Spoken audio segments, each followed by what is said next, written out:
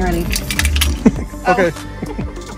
So they have a toaster oven in the microwave. We were able to use that. The toaster oven we thought initially didn't work, and then we found out. You gotta plug it in. Yeah. So the lure of this place, really what I saw on Airbnb, was these full pane glass doors, right? So this is up. Open this up.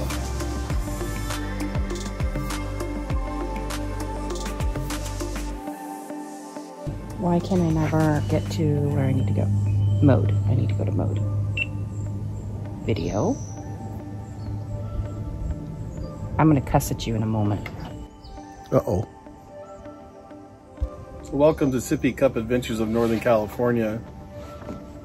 I'm Patty. I'm Darren. And we're a travel channel exclusive to Northern California. And today we're gonna learn how to use our GoPro.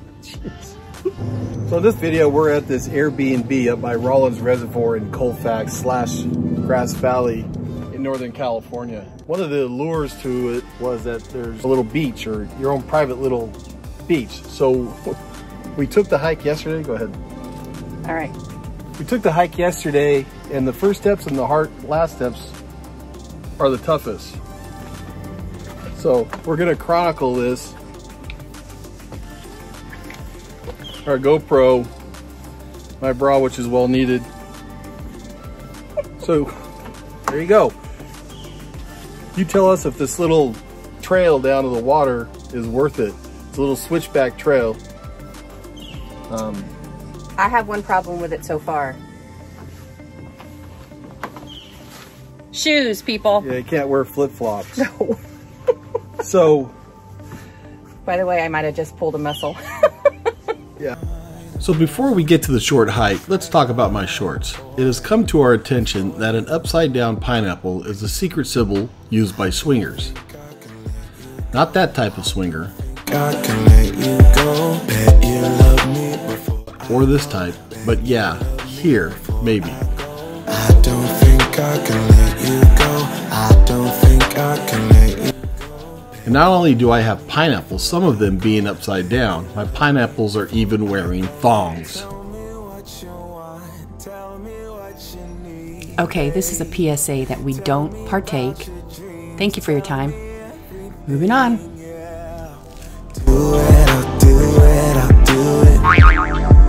Got like 3 little gnats that could have been mosquitoes in the bathroom, if you heard me hitting the wall.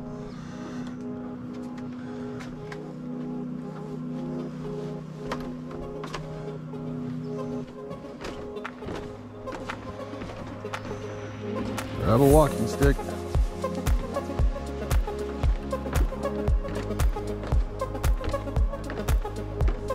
This part and the last part is the toughest.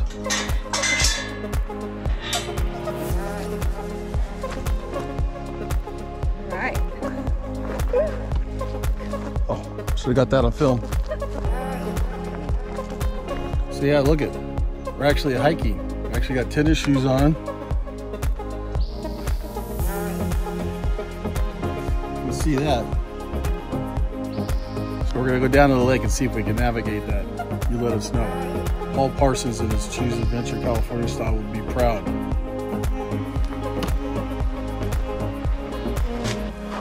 There are these little steps that Patty's gonna navigate.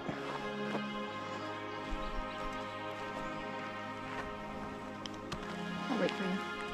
Well, I gotta film you going down. I thought you were going to film me from the top. Oh, okay. So I'm gonna walk around.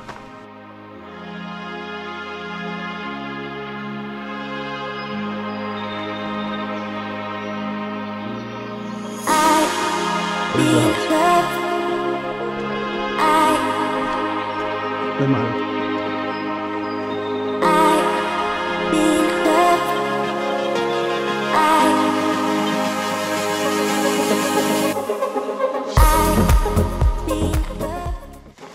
Little squirrely. Easier with a walking stick than yesterday. Ta-da! So when we did this yesterday, and ultimately we got down to the lake, we realized that if we did make a day of it, or a few hours of it, we would not be able to bring the donuts or our floaties. We'd have to minimize what we were to bring down to the water. Because typically we bring everything.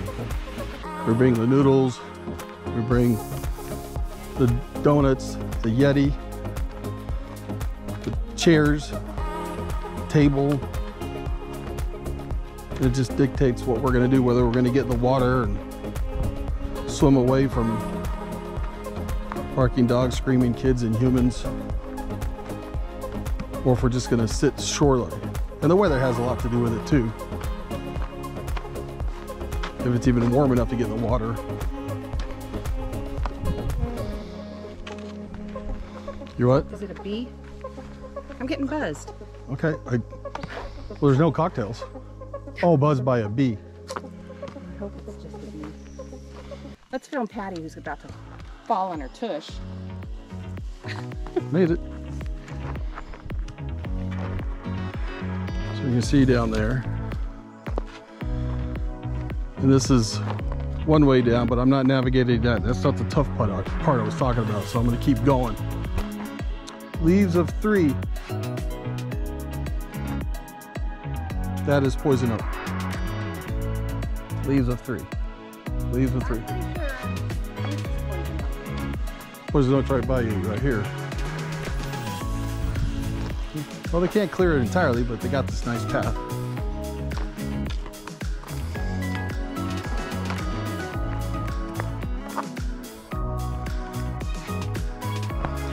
All right.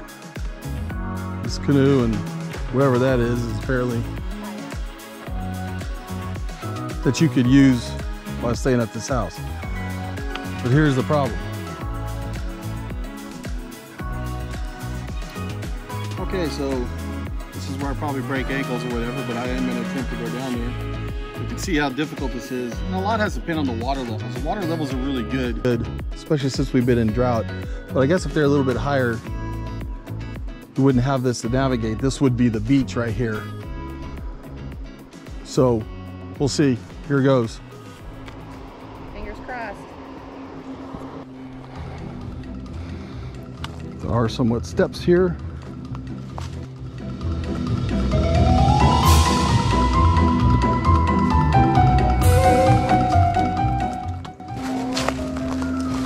I'm finding out about the healthcare here.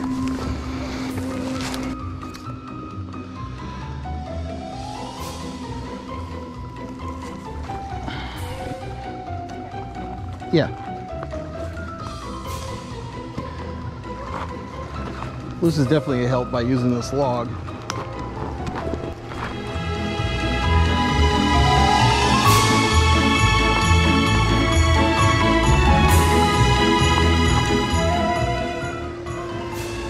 Yeah, it's not worth it. I gotta come back up.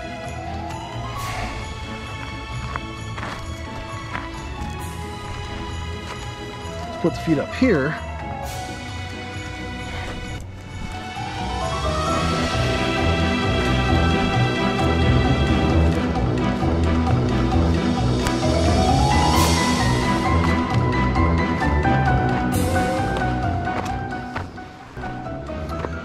Yep.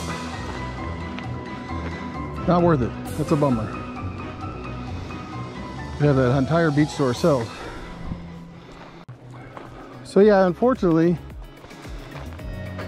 we're not gonna be able to navigate that little beach. People said they've enjoyed it on the reviews. Of course, I'm probably much more younger and agile. But even if we got down there, getting up would be a pain in the butt. Plus we got ice chests and chairs. So we will have plan B. So this is plan B. We're at the lake, we're at Greenhorn Campground and Day Use Area. 10-minute drive from the Airbnb. So since we couldn't get down to the water, we thought we'd do this.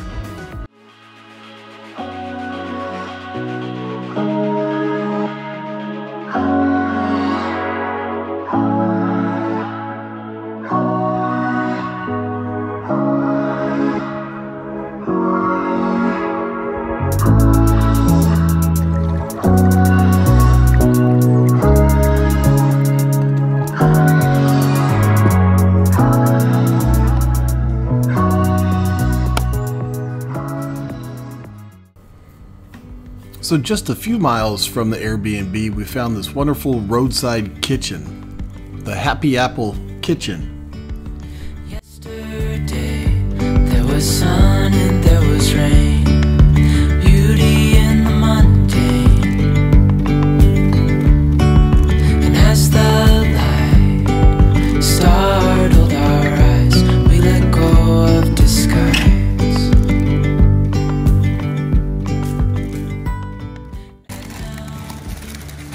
Now that's a burger. Yeah, they went with the, what kind of burger? A guacamole burger. Guacamole.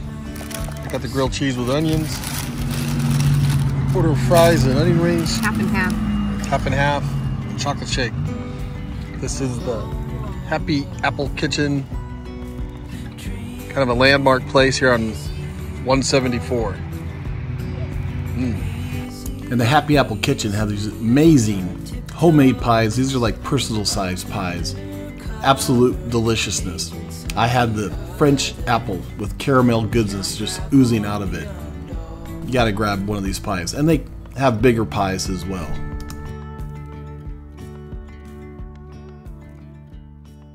All right, so this is a low energy home.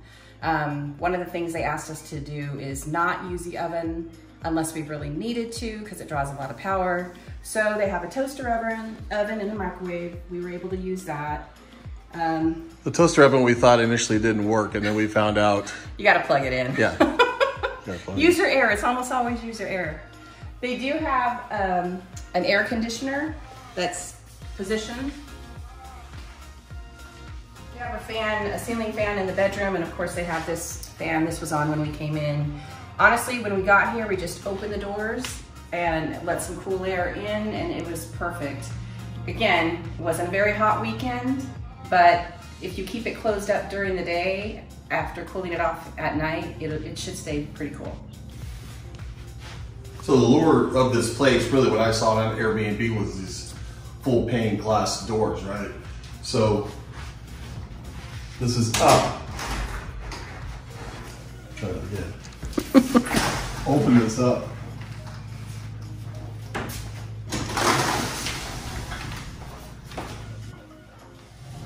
Be gentle. So what kind of home is it? It's this, a prefab green home, whatever that means. It's a styrofoam based home with what appears to be slate outer covering. Solar. There you go. Oh, and like I said, it's private, but we were visited by the U.S. Census guy. He's like, is this address? Like, I don't know what the address is. From LA. I just know where it goes. So we left a card, so we got to give that to the owners. So watch out for the census people. So yes, this is remote. There's nobody out here. And like I said, it's private, but we were visited by the U.S. Census guy. He's like, is this address? Like, I don't know what the address is. From LA. Which was nice. And it's a beautiful scenery. So some of the complaints, I would say, is in their listing. They are very detailed. And here's a picture of their Guidebook rules. I mean, it's incredibly detailed. But there's nowhere that says that they don't have a freezer. They don't have a freezer. They have a small refrigerator, but yet they don't mention that there's no freezer. So that posed a problem, which means we had to go back to the store to get ice to get through these 3 days. And well, while it's a small refrigerator, it's not like the small hotel refrigerators. It's a good size refrigerator. It held 8 to 12 bottles of wine with no problem, as well as our food. Yeah, we pretty much refilled up the recycling bin because we had to take out all the recycling at the end of the trip. So the second thing is, you know, it's advertised that you can access the water. As you saw by the video, we were not able to access the water. That's not the fault of the owners. It could be about the water levels. If it's a little bit higher, maybe easier. You don't have to navigate that. So we weren't able to enjoy the little private beach. As you see, we went to the other part of the lake, which was really nice. $10 to get in for day use. That's not too bad. Yeah, and we're kind of fortunate that the weather was cooler than average temperatures until like early July. Had it been real hot, it would have been disappointing, but the weather was actually perfect for most people. I would like it to have been warmer. So the fact that we couldn't access the beach wasn't a huge deal breaker. So it was a real nice day. So Patty our finance director, will tell you a little bit how much this place cost. All right, so it's $271-ish a night, which you might think is a little expensive, but not really. They've got a full stock kitchen as far as, you know, foil and pots and pans, and they have some basic staples like different spices and salt and pepper, things like that. If there's something that you really, some kind of spice you really need, barbecue sauce, something like that, you want to bring your own. So that's a wrap on our little vacation up here in Nevada/Placer County at this Airbnb. I'm not going to put a link to this Airbnb in the description. I will get you the link if you like and comment on this video and subscribe. Also reach out to us on Instagram right here. Send us a message and I'll get you the link if you're interested in this place.